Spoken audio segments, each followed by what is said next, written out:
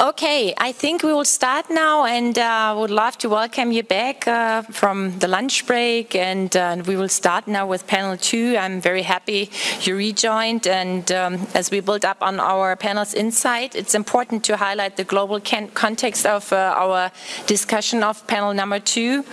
In the previous panel, we've had the privilege of hearing from organizations like the OECD and ILO, who have emphasized the need for comprehensive strategies to address needs on a global scale, spanning both northern and southern regions. Their valuable insights set the stage for our discussions today. So I'm very happy to welcome you to this discussion on preventing need status through a holistic approach. This multi-phase challenge extends beyond traditional employment services, requiring a comprehensive approach that actively engages at-risk youth and addresses underlying social and educational barriers. This panel features experts with unique perspective. Our keynote speaker, Ms. Cristina Mereuta, Senior Human Capital Development Expert and Coordinator for Active Labor Market Policies at the European Training Foundation, will focus on prevention, outreach, and skills development, particularly in the Western Balkans. Mrs. Kristina Fleischer, Head of Job Seekers Division at the Central Office of the Croatian Public Employment Agency, will share her insights on addressing need status in Croatia. Ms. Anne-Céline Adnet, Manager of Communication, Customer Feedback and Contact Center, representing the Belgian PES Le Forem. She will discuss their program Coup de Boost for Need Prevention. We will also have a short video on behalf of the Estonian Public Employment Service, who unfortunately couldn't join us in person. And following that, we'll engage in a roundtable discussion, as we have learned already this morning in our first panel. And I want to thank you all for being part of this essential conversation, and I look forward to a productive and engaging discussion. Now, without further ado, I want to introduce Mrs. Cristina Mereuta. She's a Senior Human Capital Development Expert and Coordinator for Active Labor Market Policies at the European Training Foundation. Kristina's responsibilities span the coordination of ETF projects, advising EU neighboring countries on youth guarantee-inspired schemes, conducting research on skills, anticipation and matching, and contributing to the EU policy dialogue in employment services and skills development. Her extensive experience, including her previous role at the Ministry of Labour and Social Protection of Romania, positions her as a valuable resource in our discussion on active labour market policies and on youth employment. Kristina, I will welcome you here to the stage, and we're very eagerly anticipating your presentation.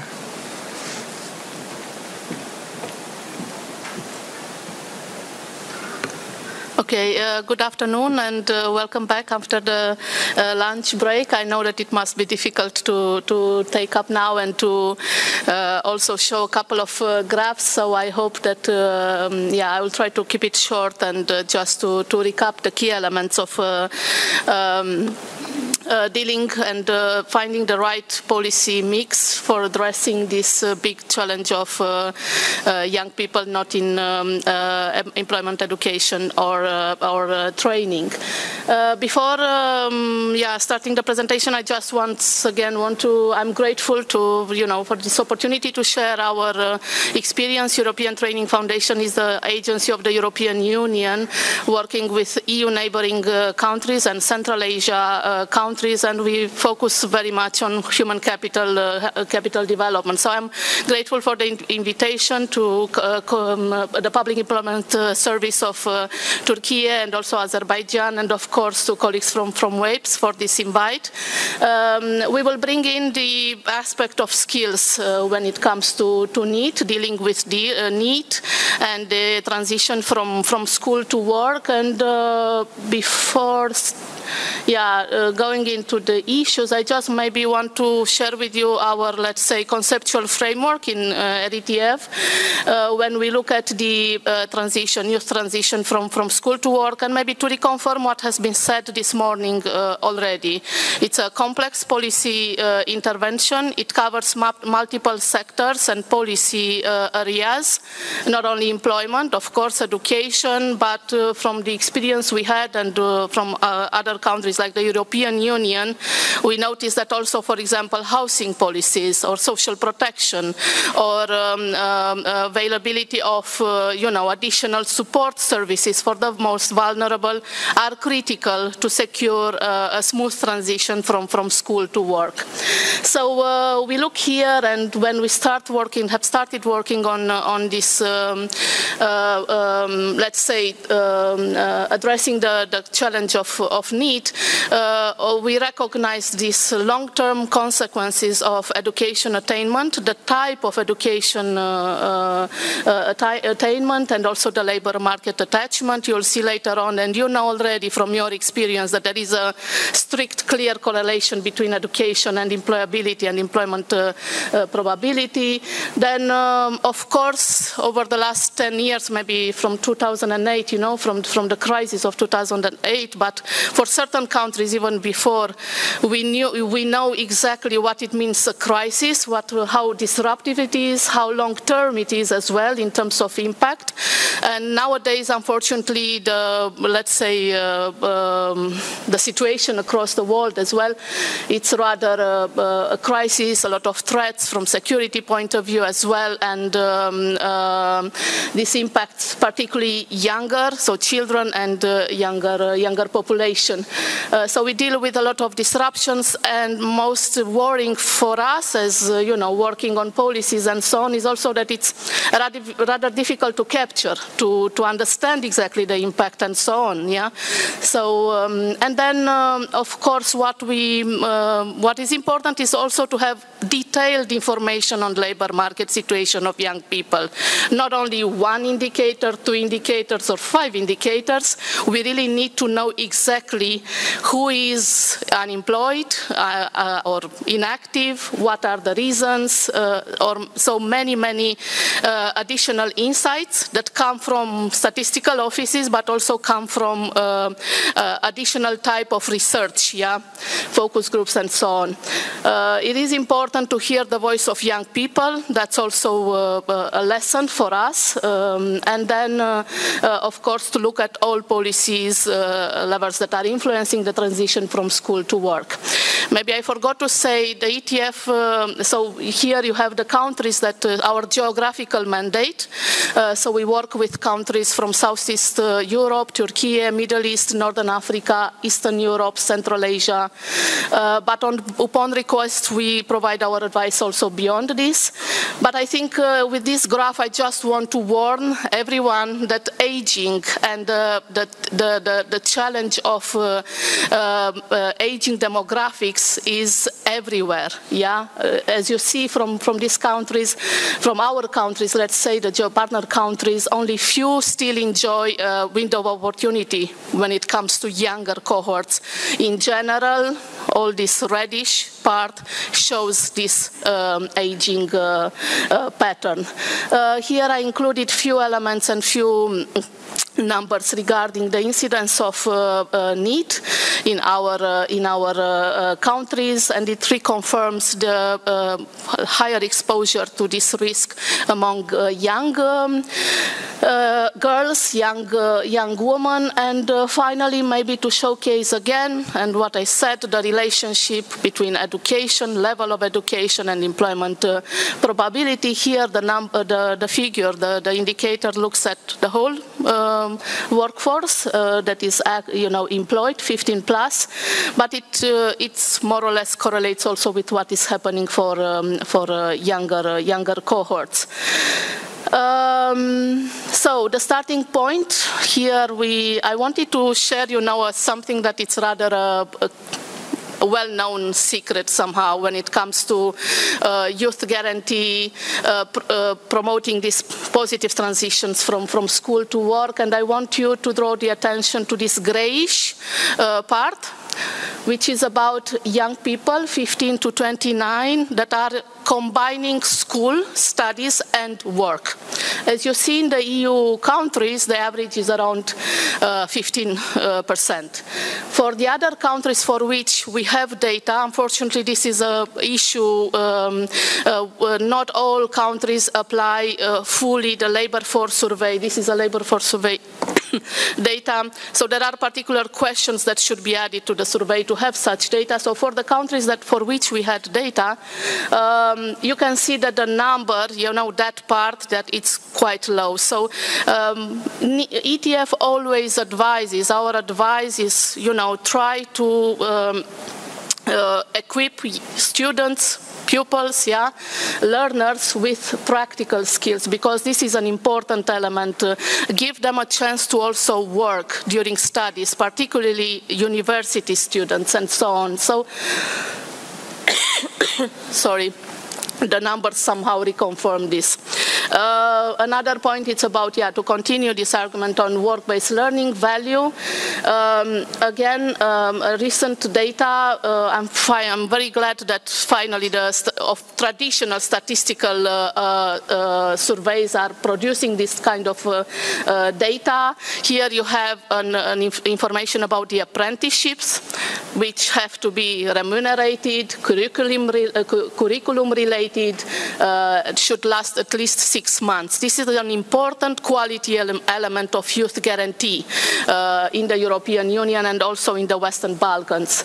So you can see that, for example, in certain countries, the proportion of young vet graduates aged 15 to 34, it's higher or lower, and it might be an explanatory for higher NEET rates. Turkey performs quite well on that in terms of work-based learning opportunities and also relatively on apprenticeships. The best is Switzerland. Then it would have been impossible for me to have this presentation without the work and the commitment of our colleagues from Western Balkan economies. In 2021, if I remember well, yes, Western Balkans adopted an ambitious political commitment to develop youth guarantee implementation plans inspired from the experience of the European Union. And with that, the European Commission, the International Labour Organization, and also ETF supporting the EU community, we also devised a technical assistance and additional support for our partner countries from the Western Balkans, but also we try to retarget the IPA investment. IPA is a scheme to support, it's like in Europe is the European Social Fund. In terms of objectives, they are rather similar. So we try to support the countries, but the bottom line is that actually the countries have committed for that, and it's an ambitious reform package that requires stronger collaboration between, among schools, universities, research institutes as well, of course, public employment services, and most importantly, social services as well.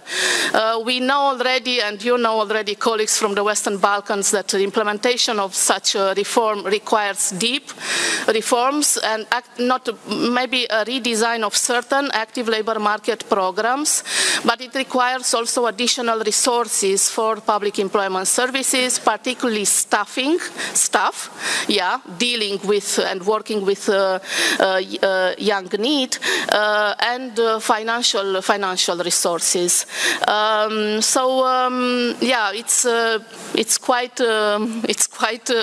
It's a difficult road and path ahead, but I think we will be, you will be successful also, since we also, all the donors and other let's say support agencies have committed to provide this support. Overall, what we see in terms of transition patterns, and this is what we found out after, this work with the Western Balkans and not only, is that outreaching and counseling are critical for implementation of a strong NEET policy approach. And also skills, since unfortunately, I mean, there is an accelerated labor market change with a lot of disruptions. The classical education and training systems cannot keep up. It's impossible. So for this reason, we also argue for lifelong learning, strong and real lifelong learning opportunities. Yeah, so with opportunities to change and to learn again and on regular basis. Another point is about the career counseling, and I think this morning one of the speakers, I think the WAPE's president mentioned this mental part, mental psychological support that young people need, and this is also our point. Our young people, current generation of young people, we need to take into account that they also suffered a lot during pandemic. So we are dealing now with graduates that have mostly followed online courses for 1 year or 2 years. There are education losses, not yet fully accounted for, but also we live through all these difficulties, crises and so on. So our point when it comes to career counseling and outreaching and so on is that we also have to add this element of coaching, of psychological support and so on. And to make this shift, and I think this table expresses, I hope, quite clear, from a classical career guidance objective that would be motivational training, would be activation, would be registration of NEET and trying to teach them how to write a CV and so on, to move from that and to add this element of empowering young people, yeah, and here is again the point of having enough staff and counselors and specialized staff to do this work for a sustainable activation and empowerment of young people. And the last point, I'm not going to insist because it's rather technical, but I really want to make this point because I know that colleagues from Western Balkans, they found it quite difficult. And also in European Union, there were a lot of difficulties when it comes to quality of offers under the Youth Guarantee. I'm sure that you know very well the quality of offer under the Youth Guarantee is a must. Yeah, it's a clear condition. It should be decent employment, matched employment, so an employment opportunity that matches the education of the respective young person. The second, any apprenticeship, traineeship, or continued education that is offered under Youth Guarantee has to be quality assured. It's a reminder, you are fully aware of that. There is a European quality framework for apprenticeship with clear criteria and conditions that should be fulfilled. The same for traineeship, again, clear criteria to avoid abuse, cheap labor, and so on. And also when it comes to training offers, additional further training offers, those should be linked to national qualification framework of a country if in place. Finally, we also noticed, and this is something that we let's say preach, if I can say, at the EU level also, all of us, we are fully aware of flexible learning labor markets, yeah, remote work, and we had examples this morning. Equally, there is a trend of learning flexibilization. Now learning is happening in traditional formats, but also in non-formal and informal contexts. So all countries should have mechanisms to recognize and validate these skills. And for this reason, I wanted to mention this. As you see here, it's an example of validation process.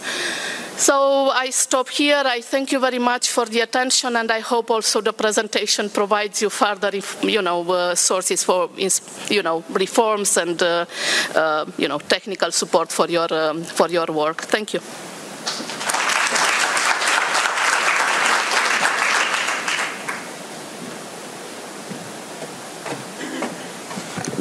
Well, thank you so much, Kristina, for your speech and the enlightenment. It was really great to have a broader overview, and you will all have the opportunity to have some questions as we did in the previous panel. Please write them down, and you will be able also to ask Kristina from the European Training Foundation some questions later.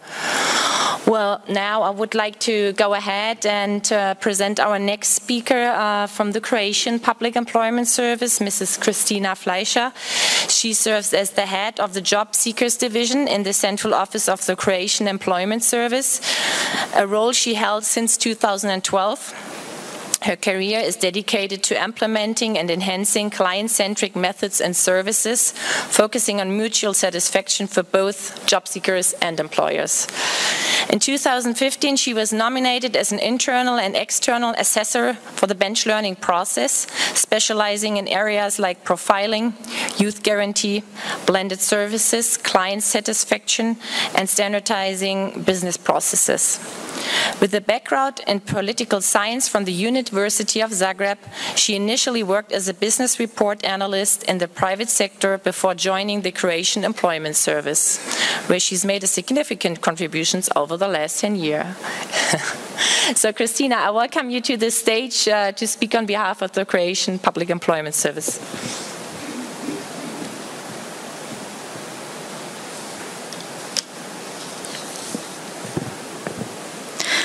Well, thank you, Nicole. At the beginning, I would really like to thank Turkey Employment Agency as well as Azerbaijan Employment Agency as well as WAPES for inviting me here to be able to present our practice regarding the NEETs. At the beginning, I was just briefly go through the basic labor data in Croatia. As you can see, Croatia is a Central European country. It is a really small country. So when I talk about the numbers, it would be really insignificant comparing to other countries. But mostly, I would like to emphasize the youth unemployment rate. Maybe just one point to say at the beginning. When the youth unemployment or recommendation started in the European Union, and it was meant for youth between 15 and 24. In the Croatia, at the ministry level, we decided from the beginning that we are not going to only include youth up till 25, but up till 30 years. So when I talk about youth unemployment, I always talk the age group 15 to 29, because from the beginning they are all focal point. As you can see, the number of unemployed is really low now. But when we started with the issue, dealing with the issue of youth, the overall unemployment was around 400,000 people. It was around 23%. It was very, very high. Now you can see it is around 6%. And when we talk about youth, now youth unemployment, but only unemployment, not the NEET rate, is around 24%.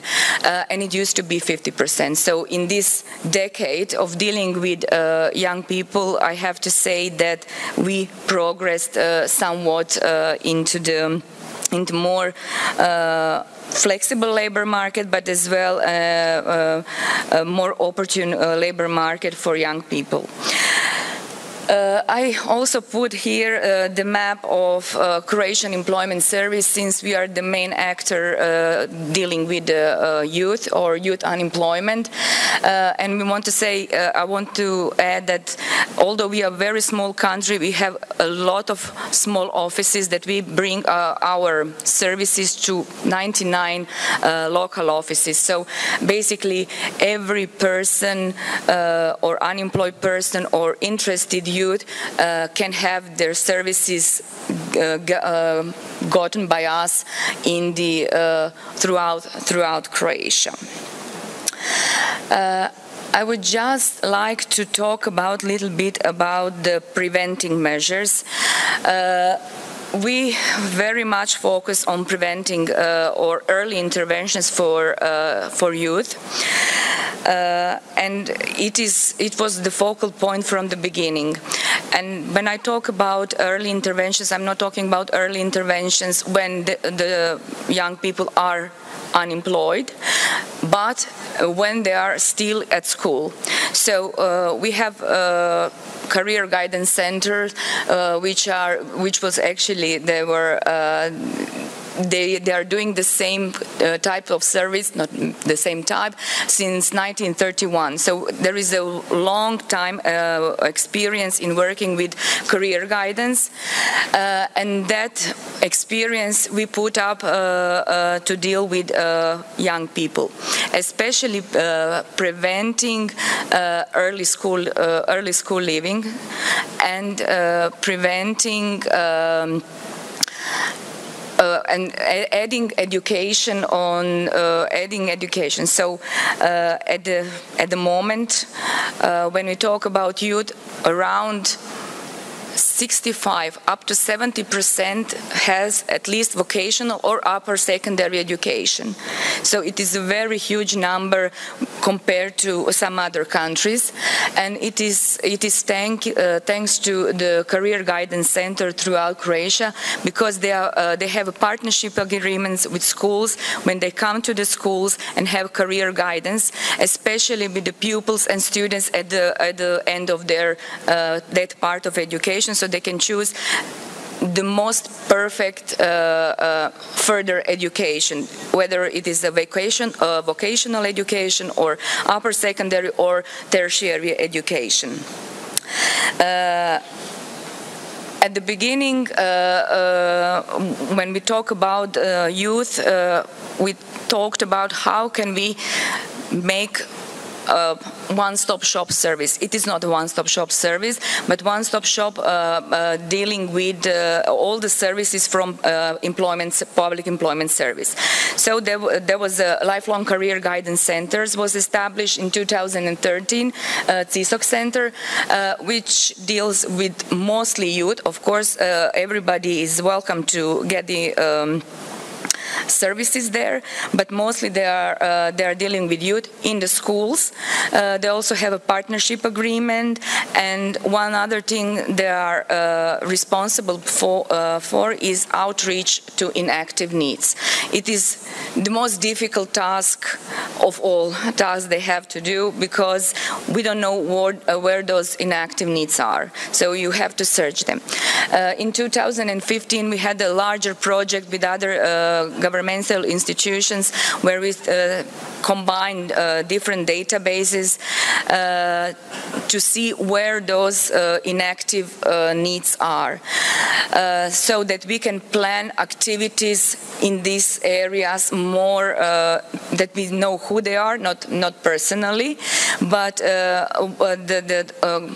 overall who they are, what kind of education they have, where they are living, and so on, so that you can act or you can propose different services for different areas in the country. One other thing that we are doing very well, and we are doing it for more than 10 years now, it is enrollment policy. Actually, we give the recommendation on the national and on the local level for the enrollment in the secondary education or a tertiary education based on the labor market analysis. So if we see that in one area there are quite a lot of one occupations, that they don't need to have more students in the next 1 or 2 or 3 years for that occupation, we do give that a recommendation. Unfortunately, those recommendations need to be implemented by schools, which are the other ministry. And when we talk about collaboration with ministry, they're not very keen of, especially reducing the number of pupils they are going to enroll for one or the other occupation. But as the situation has changed, not only on the labor market, but also in the population of youth, in the recent research, it is shown that in Croatia, over 100,000 youths are no longer youths. So the pool of youth is reduced by 100,000. It is quite a lot for a small country. So basically, we have to work more on upskilling, reskilling, trainings and education for especially for the shortage occupation. The services that we provide in e-guidance in career guidance are available also online with e-tools like My Choice or e-guidance that everybody can fulfill the questionnaire and get the results. Those results are changed based on the data every several years. It is not a large sample, so we cannot change it on a yearly basis, but it is being changed, and another occupation can be chosen. And this part is mostly focused on children or pupils or youth before becoming NEETs or before becoming unemployed. When they become unemployed, this is just briefly one customer journey. When they become unemployed, they don't need to register, but they usually do. It is customary in Croatia that when you don't have a job, you go and register with the unemployment service. I don't know why is that, but it is, I would say, a legacy from a previous period that everybody came. So at the beginning, we didn't have any problem with outreaching inactive. So they were all in our databases. So all youth were in our databases, so we can work with the young people. When they register, they go through counseling. We do provide a holistic profiling. One thing that we developed years ago, it was in 2017, we introduced statistically assisted profiling, which helped us very much in the period of COVID when people couldn't come, or it was a distance counseling. It was mostly phone counseling, and it is not the same. So the statistical profiling helped counselors to focus on the topics of each person much more, to provide them, I would say, customer-oriented service. So one person could only be sent to jobs, the other to the trainings, or some light workshops or something like that. After the counseling, there is a possibility of individual counseling, but after a while, if a person is still unemployed, after 6 months, which is at that point out of youth guarantee as the recommendation of European Commission says, then we go through career guidance again.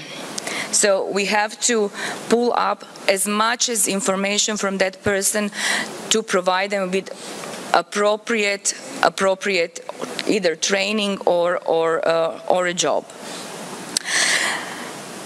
Since the youth are a very heterogeneous group, at the beginning, when we started in 2013 with the Youth Guarantee, we pointed several different subgroups that were important for us. One group were people with disability. One other subgroup were foster children. We found out they don't need only our support. Actually, our support is the last one they need. They need a life support. So we have a cooperation and we partnership with NGOs dealing with those children, because if they are institutionalized, they don't have a clue about the real life, what is going on. Then very much, and we focused very much on the youth without work experience. At that time, around 65% of all youth unemployed were without any kind of work experience. And our focus at that time was to create an active labor market measure to provide them with the first work experience. We have to think about that. It was 2013, 14, 15. We didn't have any enough jobs to offer them, and the jobs they were on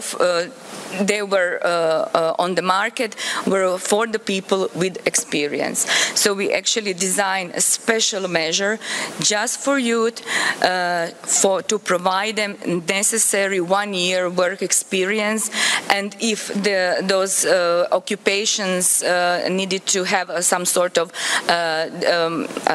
master's permit or something like that, they can take up the exam, the additional exam. At that period, around 60,000 people in the period of 5 years went through that measure. The measure was not very popular, but it did have effects. Nowadays, when the situation on the labor market is completely different, that measure wouldn't work, because they were compensated, but not enough. So then we had to change that type of measure, but we had pretty good results, that 65% of those 60,000 people who went into that measure were employed after 6 months of ending that, we call it occupational training program. One thing, and we now added another group as one of the groups that we are focusing on, and those are the long-term unemployed youth. Now, at this moment, when I talk about, we have around 24,000 registered unemployed youth. It is not a large number, but 40% of those youth are long-term and very long-term unemployed. Now we started with the different programs. We call it activation programs, and recently we started with another sub-program. It's a Job Plus program, which combines motivational counseling, upskilling, and gaining work experience. It is very costly program, but since we started a year and a half ago, now we have seen first results, and they are, for the moment, they are very positive. We'll see after the sample is much larger in which direction we will go. And here I would just briefly go through measures that we are providing. When I talk we, it's the Croatian Employment Service. Now the focus is not on the subsidies. It is focus is put on skilling, reskilling, upskilling of youth. And last year we started with the new program, voucher program for green and digital jobs. And I have to. I'm satisfied with the results that around 64% of people who went to that programs are NEETs. So very large number. They are very interested, especially in digital trainings and education. And I hope that the same will stay for the green jobs as well. And we are adding every day. We are adding new programs on the list, and we see that more and more people are going into those programs. Those are the new voucher program, and the standard program that we have, workplace training. It is a program that is combined with training, with the mentoring and upskilling, and it is one of the part of that program plus, mostly for the long-term unemployed. And in the last slide, I'm just going through it. You can see the indicators, Eurostat indicators on youth. So I just compared 2013 and 2022. Early school leavers, we never had problems with early school leavers. Now it's even lower. The percentage is even lower. But what we do have a problem is that then we have to focus on the tertiary education for this indicator between 30 and 34 people in tertiary education. It's been rising, but not enough. So this is everything from me. Thank you very much.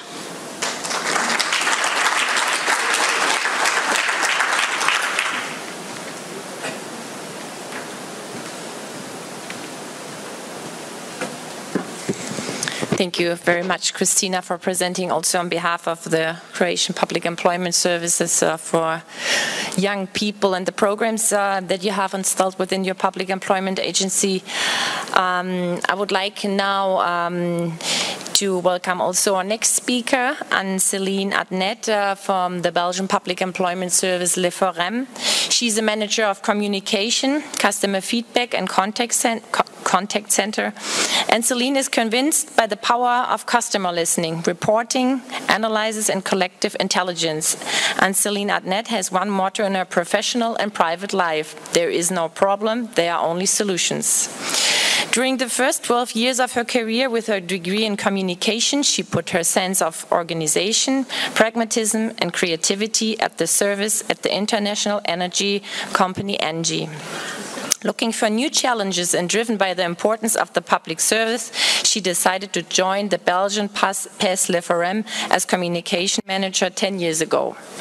On top of coordinating all the dimensions of communication, internal, external, digital and change management, she makes sure the voice of the customer is taken into account with the collect of customer feedbacks. She also uses her results-oriented, positive and unifying mind to run the contact center.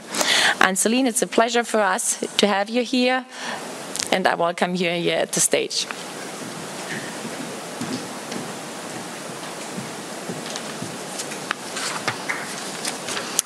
Bonjour à tous, bonjour à toutes.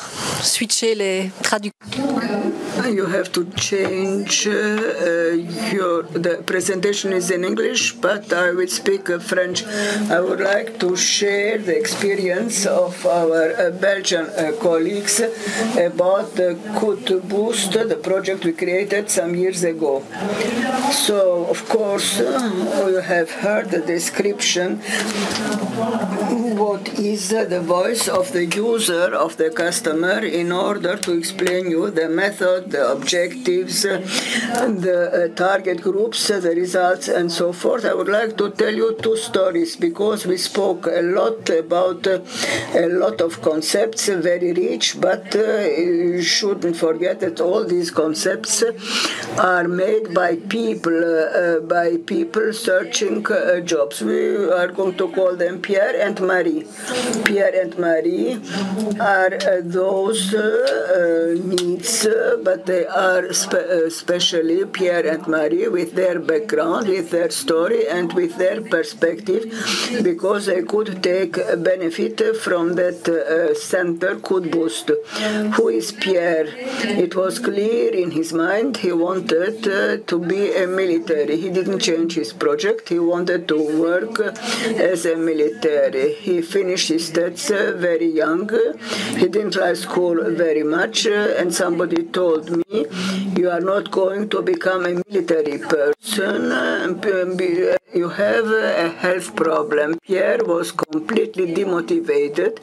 He had been deceived, a deception, and after that another deception, and so forth. So Pierre is now what we call a category of needs in our country. Marie, another story. I would like to tell you that she was a perfect girl. So when the parents asked her to do something, they did. She went to school, she succeeded. They told her to do this, to do that. She did everything, but she didn't make choices, Marie, because all the choices had been made by her family environment. And then they told her, you have to become a nurse. This was an evidence, but Marie said, I don't want to become a nurse. But Marie is doing what she has been told. So she started those studies, but she abandoned 6 months later. Again, another deception. She was deceived again, and Marie at the end fell in the category of NEETs.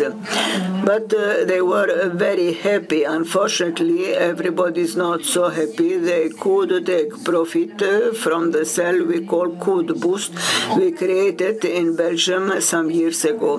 What is it and what is the advantage? What they liked the most, I would like them to be here with you. The presentation would have been much better, but I would like to be the voice of the user. What they liked much are the activities, individual and collective activities. And in the collective activities, they liked very much that they are all different. They all have different difficulties, difficult challenges, but they look like another. They have a lot of things to share and common points. And the fact of being in a group, what is important, the concept is to be in the same group during the adventure, which lasts 6 months. At the end, and they trust in themselves, and they find an environment which is sure and secure. So the combination with an individual group should exist, because everybody understands that the situation of Pierre is not the same like the situation of Marie or the other ones in the group. So they wanted also to have, they had to have some interviews. And another point which exists in this concept, important for them, when their feedback is asked, is to find a single place which be theirs. So during 6 months, each time they have a contact with a PEC, it will be at the same place. We shouldn't open another door, because it's very difficult to go to a building people don't know or to another place in the city. So they have their own place, they have their group, they have a place, and they know that during 6 months they will stay like that. So what are the types of activity? I think that now we are going to speak about means, but the collective is very important. As we said before, their situation wasn't maybe the case of Pierre and Marie, but I wanted to take real cases. They are deceived for years and years, and this feeling of of deception has increased for them. They don't have a place in the system. This is the way they see themselves. I am myself, there is a system, and I don't know how I can integrate the system. And all the collective aspect is support for them, because as I forgot to tell you that I have the same team who is accompanying them during 6 months. They have counselors who are always the same. So there is a trust towards this team. They feel very well, and they start to share a lot of things. They know that there are some lacks of oral communications or of soft skills. They know it, they are aware, but they have the right to tell it. They are not judged. They know that sometimes they don't have the competences which are basis competences, writing, reading, and so forth. So we tell them there is a place where you can increase your qualifications for this approach, and you will be stronger. So these elements are important, and there are also contextual elements, and of course pedagogy is also very important, because the school, the environment they had in school didn't leave her a very good souvenir, and the methods they have there are methods concerning the collective intelligence, and they trust again in themselves. They understand that they can learn. They understand that they can also compare themselves to others. This is the collective aspect which Pierre and Marie have always recognized. Of course, there should also be something individual, because at the end they won't all have the same profession. So what is important, and I think in the methods we could share some methods, but at one moment when they feel at ease, we ask them, what do you want to do? Now we are speaking about a job. We organize interviews, we ask questions, we give them the possibility to go to centers. We work a lot, and we work with local players who open them the doors and to give them the possibility to find a guide for themselves. So once the professional project has been defined with them, then I can say it is easy. Of course, it's not always very easy. Everybody is not successful, but it is 50% of success. But there are different steps, and all these steps, we would like that all these steps become a success. So the steps are quite short in order for them to have an accumulation of small successes, and not the contrary. So this gives them again a feeling of trust towards themselves, and this is also a benefit for them. So here some figures which I would like to share with you. I told you the path, we defined it. Maybe it has something to do with a guarantee program. We wanted to make a test after 6 months. Less than 6 months is not enough to construct trust, but at a certain time we have to consider also the financial part of the subject, and we think that sometimes that after 6 months they can fly by their own wings in order to give the possibility to other youngsters to take benefit from this path. We could also choose the following. At the end of 6 months we have 50% who have a positive result. result, or they have a training or a job which will be a long-term job. I think that it is quite good because it means that half of them have been relaunched, but what is more interesting is that we consider them 1 year after, they are at 70%. That means that all these things need time, but anyway, we gave them enough cards in order for them to be able to launch themselves. And in all the sites in Belgium, we had 2 tests, now we have 10 tests to be more comprehensive from the geographical point of view, and the target is to accompany 50 youngsters per sites.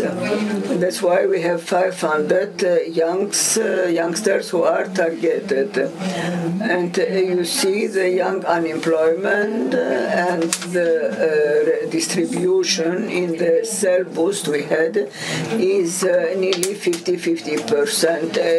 The boys are more numerous, but there is a mixing in the group which also brings us a lot of values. Here you have some feedback from people we worked with, but the feedback I can give you is that Pierre is now following studies of social assistant through the guidance because the service was a very good one, and besides of that, Pierre recognized that he can realize his dream and he could enter the army, but as a civil person. So it's not yet the case, but I wish him to realize his desire. What about Marie? She started, yes, she wanted to become a nurse, as we said at the beginning. I think she didn't want guidance, testing in some training centers, and Marie is now doing something completely different. So she is working in. Elle a gagné une double force, j'ai envie de dire. And she's now much more emancipated, and she feels herself able to go on, even in this field, which is the field of tiling. She will have an apprenticeship in some weeks, and she is sure that tiling is a job very interesting in Belgium. Thank you. I would like to thank also the organizers, and I would like to answer all questions which come to your mind. Thank you, Anne-Céline, also for providing us with these great stories of the Marie and Pierre. Yeah, Pierre. Thank you so much. Well, we have also a short presentation by the Estonian Public Employment Service, who unfortunately were not able to attend, which I would like to show now, and then it will be time to discuss a little bit, and like I said, you will be able to also to raise your questions then. Thank you.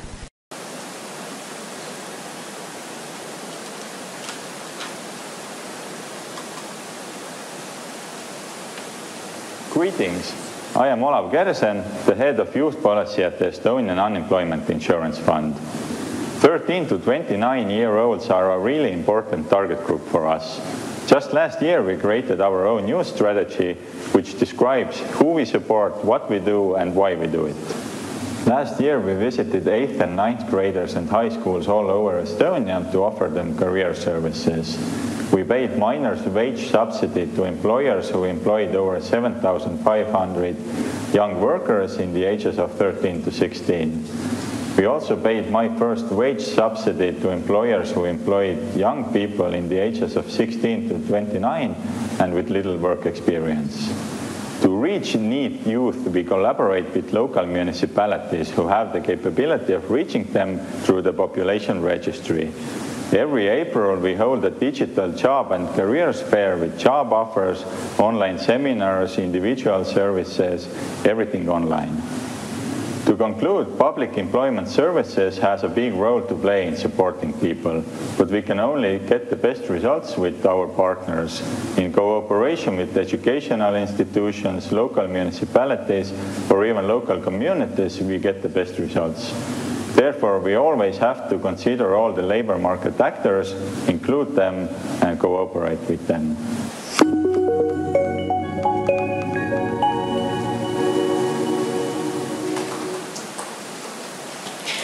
Okay, yes, some kind of round of applause.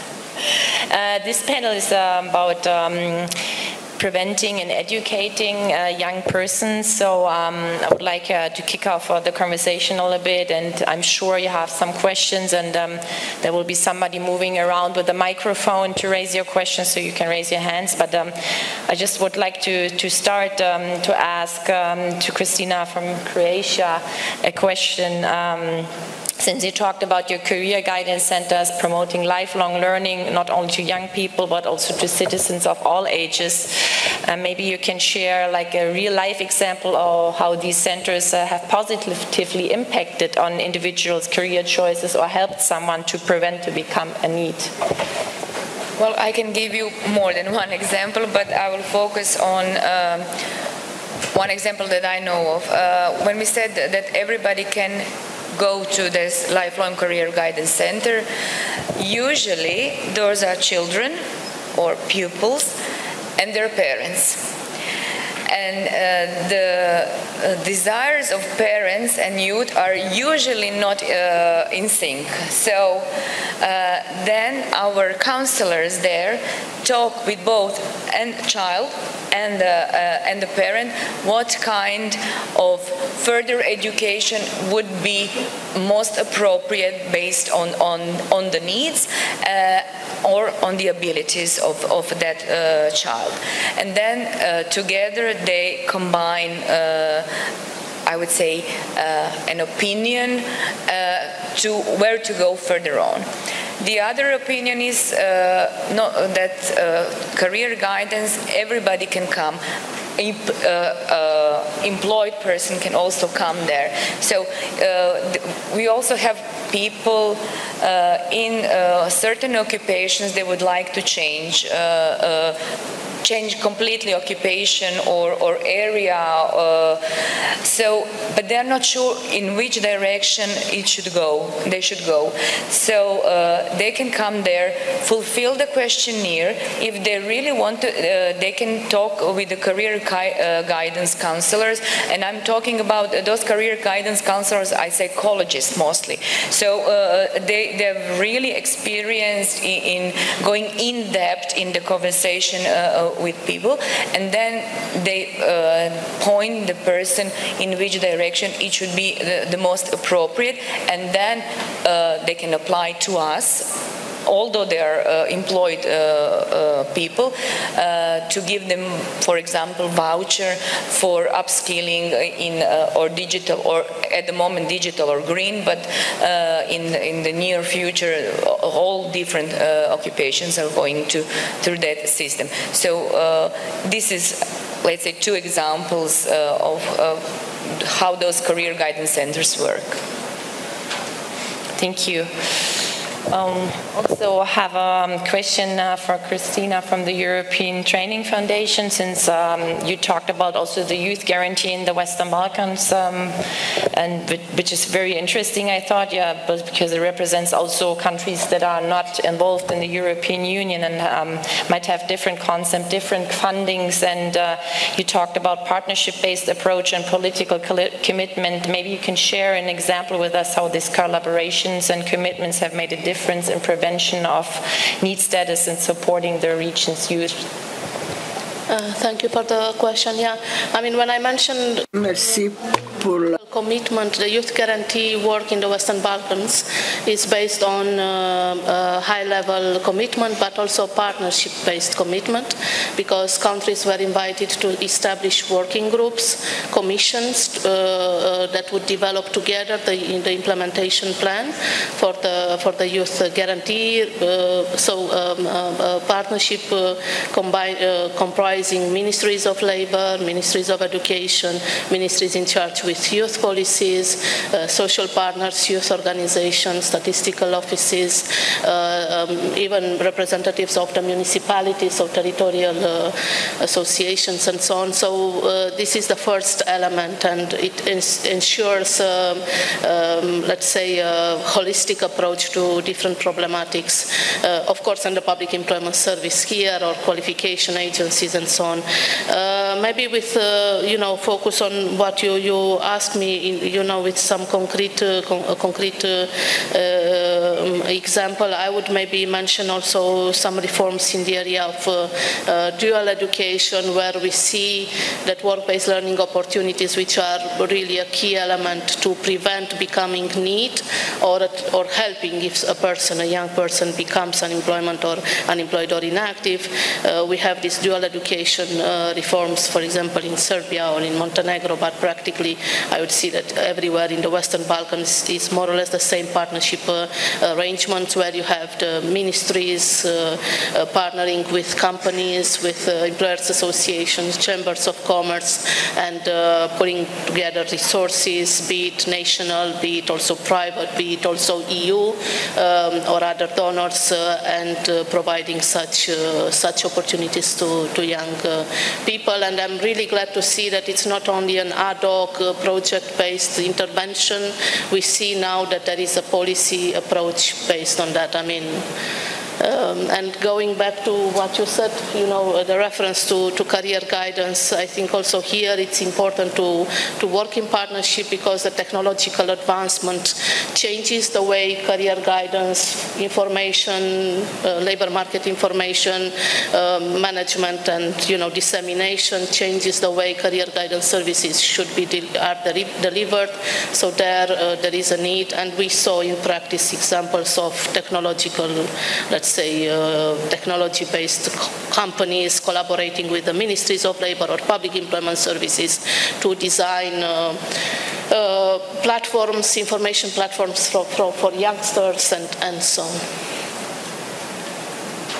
Yeah, so it's really about collaborating with different collaborators, be it on all the levels. Yeah, it's a multi-level, multi-partnership, multi-type, and maybe this is also maybe a difficulty sometimes also from legislation perspective or even funding perspective, because you have multiple types of organizations, private, public, non-for-profit, non-profit, and so on, and sometimes it's rather, so yeah, I think it's also for our community, European Union community, this is a challenge, and we need to take it to account this variety of formats of delivery, of partnerships, and so on. And most importantly, to involve youth organizations in the design of and monitoring of these reforms. Mm-hmm. Yeah, definitely. Thank you so much, Kristina. Moving to the perspective of Belgium, Le Forem, talked about small successes. The concept of a single team, single place is very, very fascinating. So how does this approach cater to individuals with no clear or realistic professional project, and how has it helped in addressing need status? I think that place, so it's not a place like they mentioned before, where you can just come and open the door and you'll have something. We have that kind of stuff too, but that's another concept. Here it really becomes their place, actually. It becomes their, I'm not going to say their house or their home, but there is kind of that feeling there where they know where they are. They are the only one who's going to be there, and I just think that creates this atmosphere, this trust environment that just help to admit what's hard to admit sometimes, to share some stuff that are difficult to share, and then when you go over that point, then to start to look for solution. But first they need to see where there is difficulty. They need to admit there is a difficulties, and they need to want to change. They also say it is like at one point we give them tools, cards, but that needs to come from there. That needs to come from them. Otherwise, it's going to happen maybe a few weeks or a month, but then it's not going to be on a long term. So I think that and we made it also that place known. Because I'm going to say when they cross the door and they accept to do it, it's also, this is also, I don't know, 30-40% that's done. The job is done. The hardest is, of course, to know where are these people, and how do you reach them, because you know there are tons of them, much more than what the data show. So that again, that's like social working. It's like a little bee that just go everywhere and try to put whatever needs to be done. So that could be a poster, that could be a mailing, that could be some contacts, that could be, you need to multiply the different support, action, and relationship, because if they... Voilà, Pierre, how did he got there, Pierre? Pierre, he got there because he is actually registered, because in Belgium this is compulsory, because we work with social services to make sure that even if they are not really unemployed, they are NEETs, but they are registered, which between us, I think it's a very good thing, because then you have a real view of what happened. The bad side of it, I can tell you, the Ministry of Unemployment is not happy about that, because in once then you have the quantity of unemployed people that is going to rise. But I mean, this is just facing the reality. So Pierre, we send sometimes emailings, and then don't ask me why, and I could ask him and tell you if you want, but at one point that mailing, he read it, and what was written in it, he just said, okay, I'm going to try. So that was the mailing. But I know, I think 25% that's also word of mouth. So because they kind of gather these young people in difficulties in some other places, and when they see one that actually integrated something like this or something else, then they share it, and that becomes maybe also possible, and that becomes to be maybe something they can consider. And then if you at the right time with an email, a poster, or a phone number, whatever, you have more chances to be able to grab them. Yes, and I think what you said, when something becomes mandatory, it's and we all know that it's might be not fun, because it's not coming from our own motivation, and then to build the trust with the young people, that is really the hard thing to do, I guess. So, yeah. Well, I would love to see if you have some questions within the audience. Please raise your hand. We have somebody coming around with the microphone, and we have these great speakers here that would love to answer your questions and open up the discussion. We have one question over there. Bonjour, merci beaucoup pour les panélistes. Good morning again. I have two questions for Madame Anzi. During your presentation, you spoke about social counselors and about counselors in the professional training, but you didn't speak about counselors in employment. Did you use them during this experience? The second question, I would really know what are the means you had in order to keep these youngsters, to keep them such a long time, because they have a difficult age and they are NEETs. Thank you for the question. How to keep them?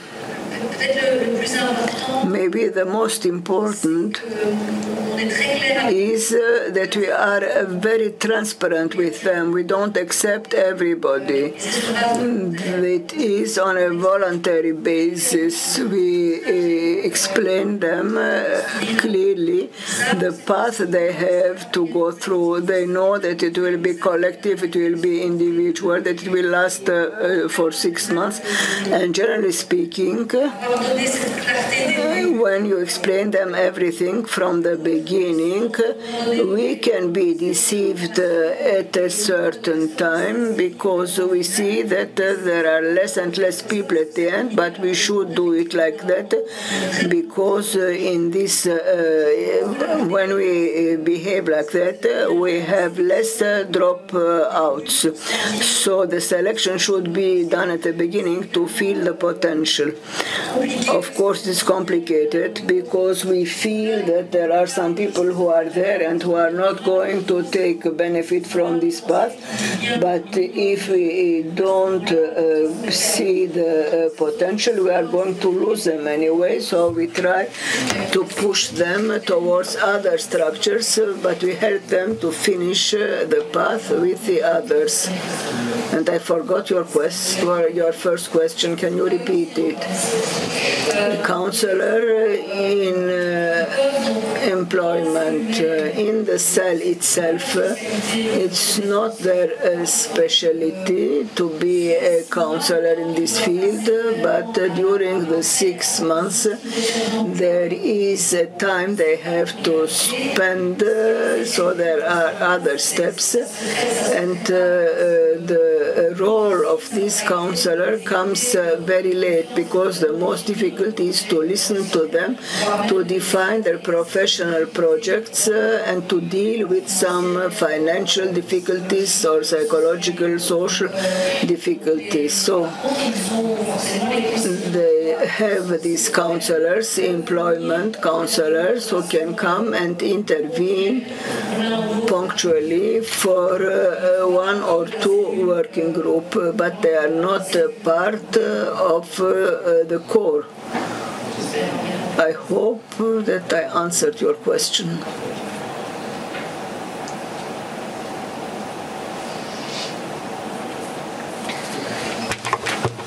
We have one question here. There's one question here. Ma question s'adresse à Cristina Fleischer. My question is to Cristina Fleischer. During your intervention, you said that one of the difficulties is to find where needs are and how we can go and approach them. Can you give us some concrete examples of actions which can help us to find the needs and to help them? Thank you. Thank you for the question. I think it's a difficult question.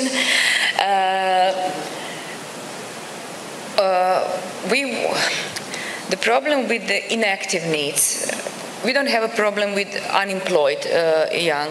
We know who they are, but who are the inactive? So we didn't know where they are, what kind of background they have, what kind of education they have. So we had a partnership agreement with the schools, secondary and tertiary education, with the registry of employed people and our register of unemployed.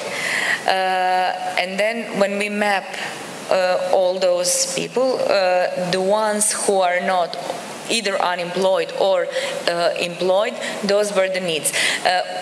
Because of GDPR, we didn't know their names, but we knew about the statistical data, the structure, where they are, in what local office they belong to, and then we had an activities.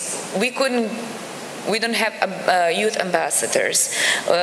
We couldn't come to their homes, but we organized different actions on that local level. So if they are living in a municipality where there are 3,000 people in total, and you announce that we are going to do some, I don't know, gaming issue, gaming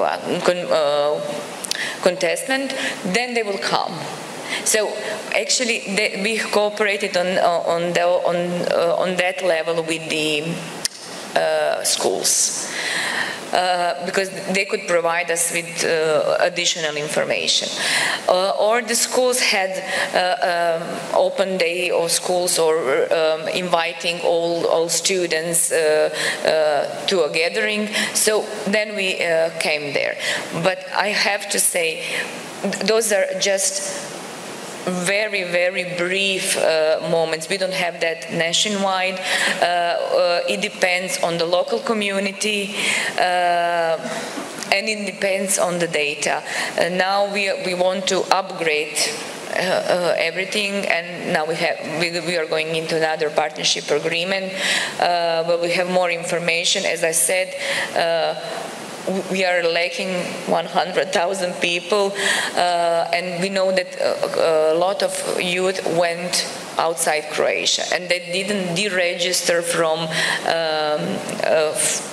our health insurance and so on. So officially they are in Croatia, and unofficially they are not. So we have to track them more in depth to see that we don't go into actions which are costly actions in vain.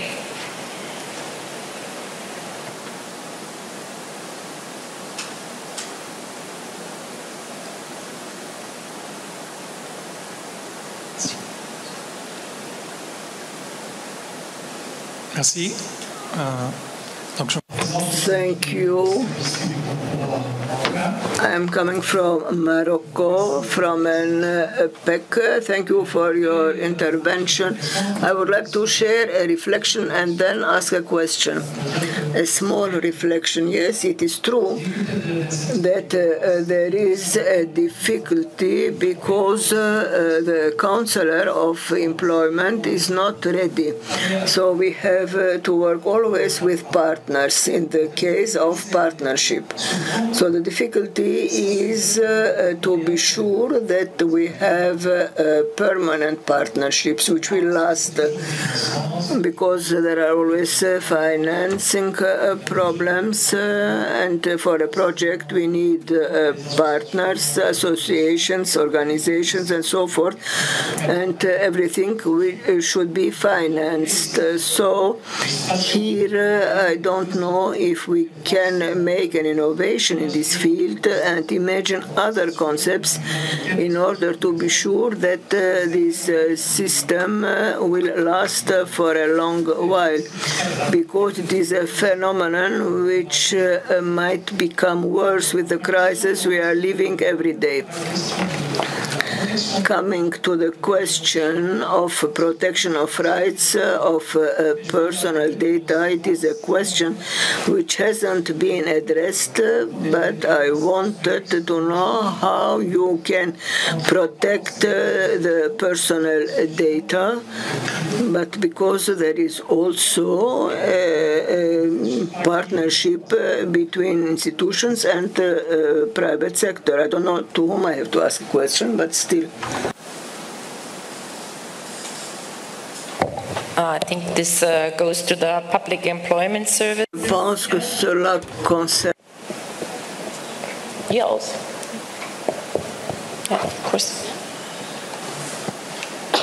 Yeah, thank you very much for your reflection. Yes, this is the most challenging what we see, also this durability of the partnerships and cooperation and so on, because as you said, it's a youth guarantee, but working with NEET.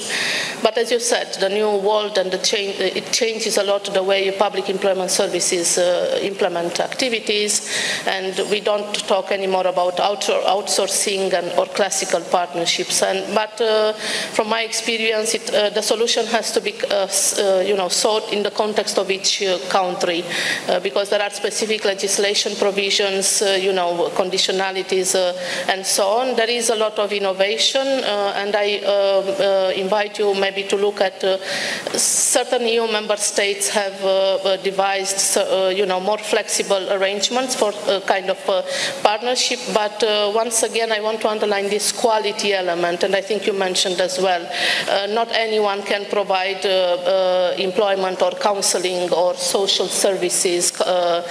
So it has to be agreed. All partners should abide to the same, elements of quality assurance. And most importantly, this is the most, I think that's the bottleneck and the big obstacle in youth guarantee implementation across Europe, I would say, and in Western Balkans. We will see soon is this GDPR, data protection, because for a successful implementation data, there should be an interoperability of different databases. And as you said, you have multiple players, not only the public employment services. So to give an example, I don't know if colleagues from Portugal are here, but years ago, when they designed the youth guarantee and this interoperability of databases, they wanted to see, the public employment service to see in advance those children, those pupils that are prone to dropping out. So to see years in advance if there are risks from upper secondary education and to intervene rapidly. And I remember they explained to us how complicated it was to reach an agreement to exchange data between the Ministry of Education, or let's say the education sector, and the labor sector, and moreover to have also the consent of parents, because at that point in time these were minors. So it's complicated, but not impossible to do. Again, there are significant regulations involved, and they have to be. But it's not impossible. This is what I can tell you. There are solutions, and my plea is also to look at Croatian example and other countries. Well, I can share our experience about the data protection and exchange of data between institutions. If you have in your law with which public employment service is guided, and if you stipulate what kind of data for which purpose you collect, then you are the owner of those data. And for each institution, if it's the same for each institution, then within the institutions you have to have a partnership agreement on the data which are going to be exchanged, with which purpose. We regulated that, and I can't say that we have any problems with data exchange. Those are not data that are going to be publicly shared. Those are the data for the analysis, for I would say mapping needs or so on. Maybe I can share my experience about, you asked, you have your experience with the partnership about training the counselors, if I understood you well. What we did, we designed our own training center. It was years ago. We had the partnership agreement. It was financed through EU funds. We have a group of 15 people trained to be a trainer, and it was in 2002. When we had our trainers, we have a group of trainers who train all the others. So basically from 2005 or 6, I'm not sure about the year, we stipulated for all counselors, newly employed counselors, they have to go through 3 basic trainings. And they cannot start work as a counselors without those trainings.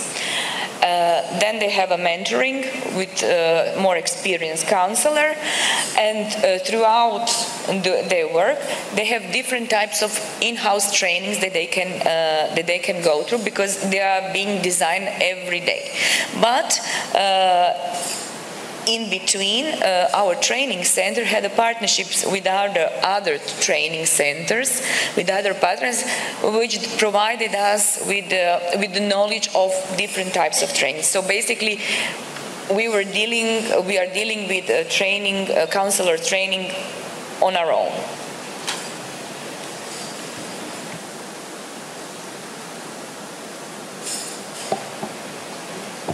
Are there any other questions? We still have some time and would be happy to answer your questions.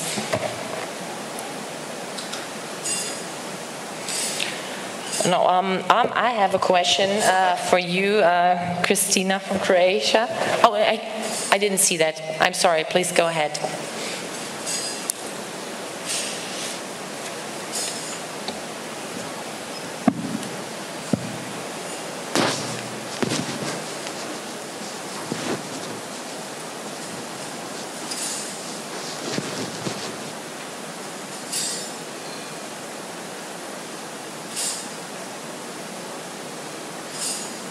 The microphone not working, or no? Nope. Is there a question? I can't see it from here. No. Okay. I really want you to give the opportunity to ask questions. So if there are any questions, please raise your hand.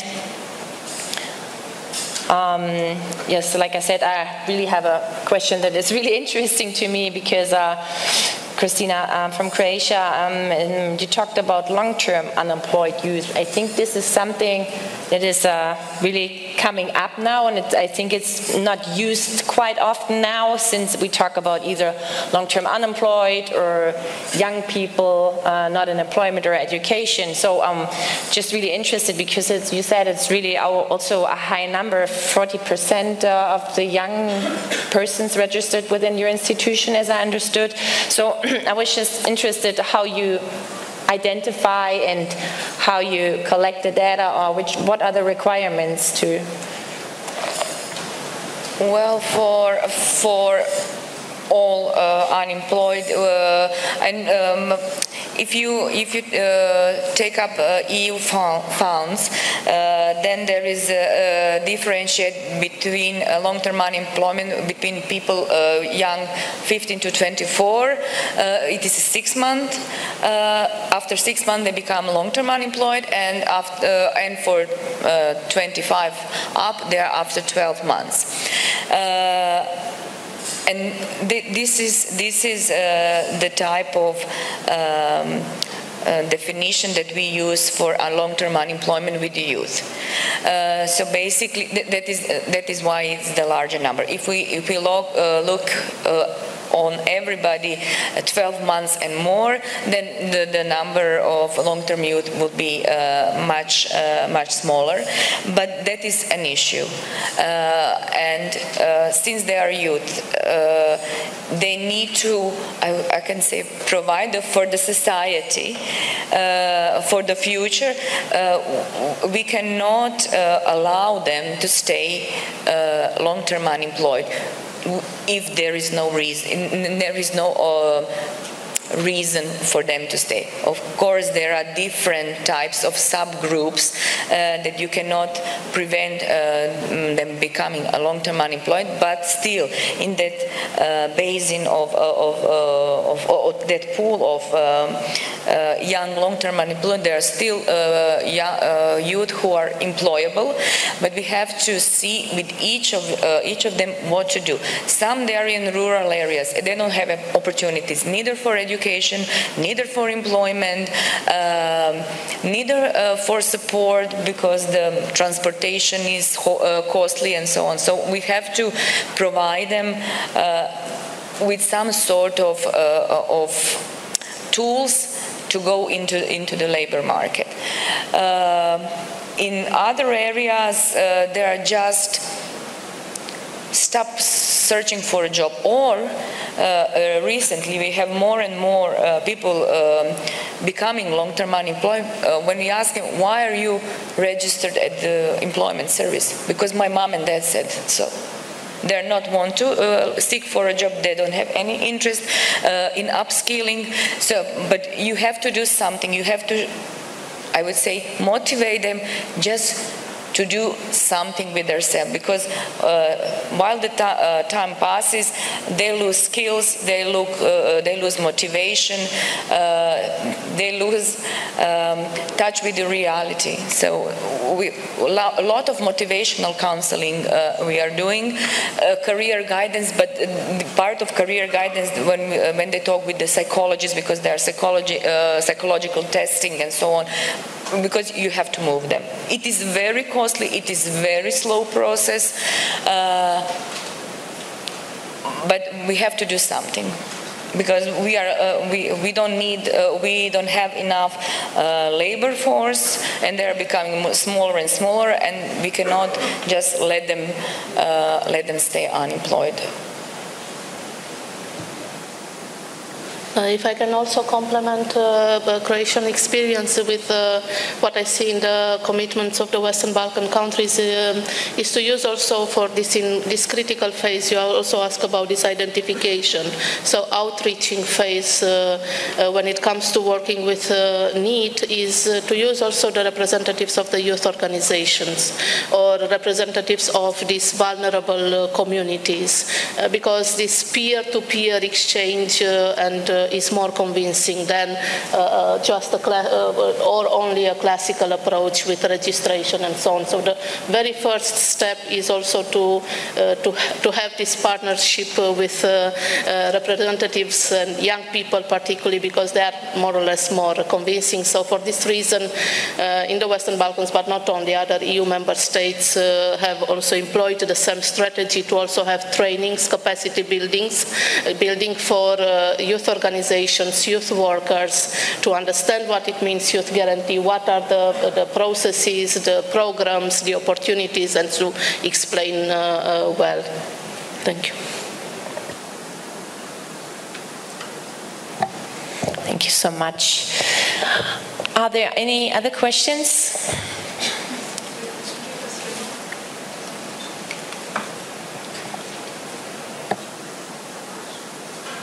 Non? Ça marche? Ouais. Le sujet passionnant. I was quite impatient because I had a lot of questions. I would like to ask a question for Céline on the program that you just mentioned. What were the difficulties that you faced, especially when it comes to implementing this program, and what would be the things that could be improved for you?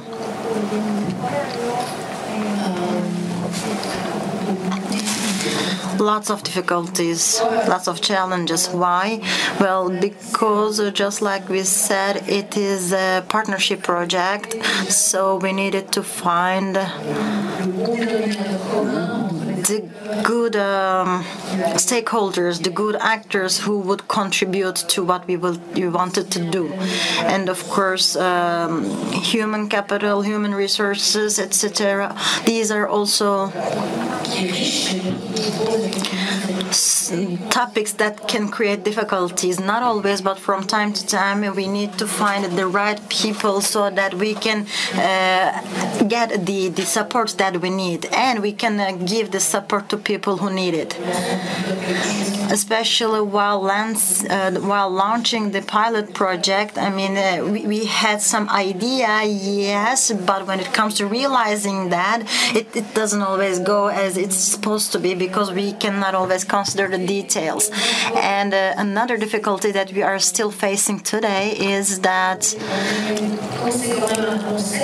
even though this is a concept, this is like a concept, we still have to define it. We need to have maybe 6 months, and it consists of 6 people. There's a group, and we need to find the right way to deploy them, and at the same time it can get really frustrating from time to time, especially to being obligated to respect all of these, even though whatever the consultants are saying, working with some type of people is quite hard. Yes, we say yes to some people, but there are other 15 people that are waiting, so we need to find the right balance in order to well manage it. Otherwise, we can also lose our sufficiency, if I may say, our efficiency. And this is why we need to acknowledge that we have to share lots of things with people, with our colleagues, and we need to keep in mind that these people will also share everything with their colleagues. So we need to be able to listen to them, and we need to inform them that there are other peoples that will come for our consultancy. We don't want to scare them either, because these are... We want to continue to work with all of them. We want these projects to continue, and sometimes we have to interrupt. We have other projects that are in line. There are lots of other difficulties. The choice of tools that we are going to use, how we can facilitate the obstacles that we are facing, how we can overcome them, etc. Lots of things. Okay, we have time for one more question, and then I would like to announce the break, since we need to stick a little bit to the schedule. However, all our panelists today here will be around also the whole day and tomorrow, so you can also go ahead and ask other questions. So I have a question here, please, sir. Merci beaucoup, madame. Thank you, madam. My question is for Céline.